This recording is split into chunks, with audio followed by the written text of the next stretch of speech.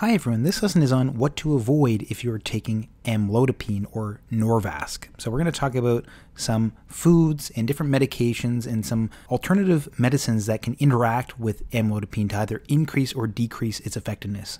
Before we talk about those things to avoid, let's talk about what amlodipine is. So amlodipine is a medication used to reduce blood pressure. And by reducing blood pressure, it reduces the risk of cardiac complications and strokes. And it may also be used in some cases to treat anginal chest pain or chronic stable angina. Now, amlodipine is a calcium channel blocker, meaning that it reduces blood pressure by blocking voltage-dependent L-type calcium channels. And by blocking these calcium channels, it inhibits vascular smooth muscle contractility. So it essentially prevents or reduces the ability of the blood vessels to contract. So it will lead to these blood vessels opening up, which would then reduce blood pressure. It can also lead to increases in smooth muscle relaxation and vasodilation. Now, amlodipine may cause a variety of mild and or severe side effects, and these can include peripheral edema. Peripheral edema is going to be the textbook side effect of amlodipine. But it can also lead to side effects like headache, fatigue, and hypotension. If the dose of amlodipine is too high, because amlodipine reduces the blood pressure, can actually reduce the blood pressure too much, leading to hypotension or a low blood pressure, and other side effects as well. If you want more information on amlodipine side effects, please check out my lesson on that topic. But the topic of this lesson is that there are other factors that can increase or decrease the risk of amlodipine side effects, and we're going to talk about those in the upcoming slides. So before we talk about things that actually can impact or interfere with amlodipine effectiveness, let's talk about how amlodipine is actually metabolized.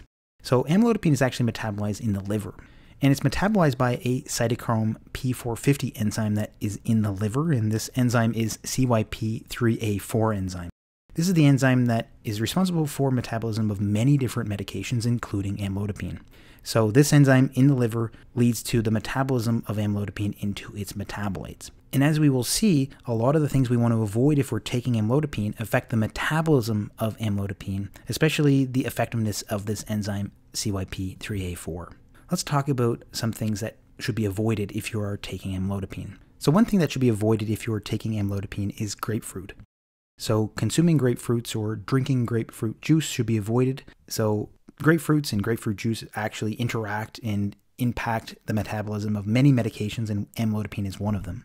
And it does this by inhibiting that enzyme we talked about before, CYP3A4 enzyme in the liver, reducing the metabolism of amlodipine. And because it reduces the metabolism of amlodipine, it can lead to increased levels of amlodipine in the blood and lead to increased likelihood of side effects, including peripheral edema and even hypotension or a low blood pressure. So because there's such high levels of amlodipine, we can see side effects more likely to occur, and we can also see the blood pressure dropping more than it should. So something else that may actually increase the risk of amlodipine use is alcohol. So consumption of alcoholic beverages like beer and wine may increase the risk of having certain side effects of amlodipine. So although alcohol doesn't have any direct or significant interactions with amlodipine, consumption of alcohol may lead to a further reduction in blood pressure, especially in moderate amounts of alcohol.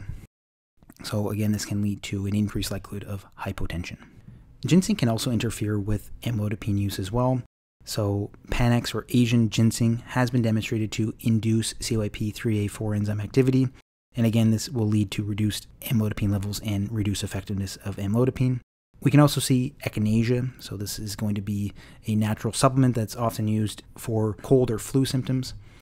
And echinacea itself has also been found to induce CYP3A4 enzyme activity. And again, this is going to lead to reduced levels of amlodipine and reduced blood pressure control. Now, an alternative medicine that may interact with amlodipine use is Johns Wort. So Johns Wort is a natural plant supplement used to treat serotonergic-related issues, one being depression. So this is often going to be used by some individuals to help with depressive-like symptoms, and it can be used for other conditions like fibromyalgia, for instance.